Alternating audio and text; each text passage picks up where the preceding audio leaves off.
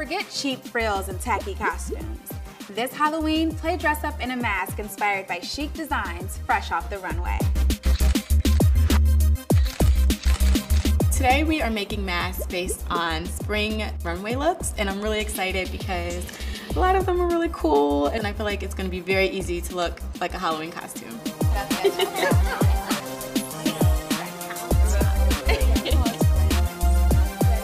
I mean, personally, I love taking inspiration from any sort of runway. So making masks based off of what's seen on the runway was definitely a cool idea. So this is my floral death mask, hence the tons and tons of flowers. Also a Palm Spring bathing suit cap works really well too. I definitely think it is a fashionable statement for Halloween this year. It's like a flower bonnet. It's a flower helmet.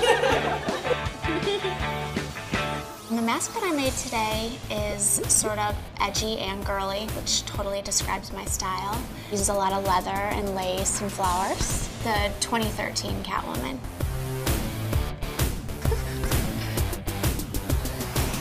So with this mask and a super tight black bodysuit and some super high heels, you would have a sexy Catwoman costume. This is my mask. It is awesome with tons of feathers and a little bit of sparkle because sparkle makes everything better. It's very like McQueen, wouldn't you say?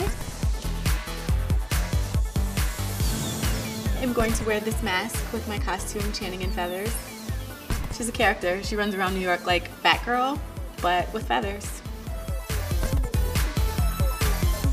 Well, I'm a magpie to sparkle, so I really love glitter, crystals, all of that.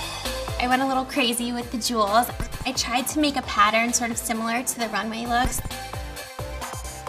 We actually did kind of a metal net first, and then we covered it with jewels. I love it. It's a little heavy, but it looks amazing.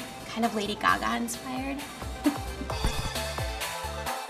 Maybe some kind of like bustier top, big pants. Maybe I could even pull off suspenders and do something crazy. I think masks are amazing for Halloween costumes and actually pretty simple to like translate to real life because you can just put your mask on in normal clothes. I want to wear this all the time.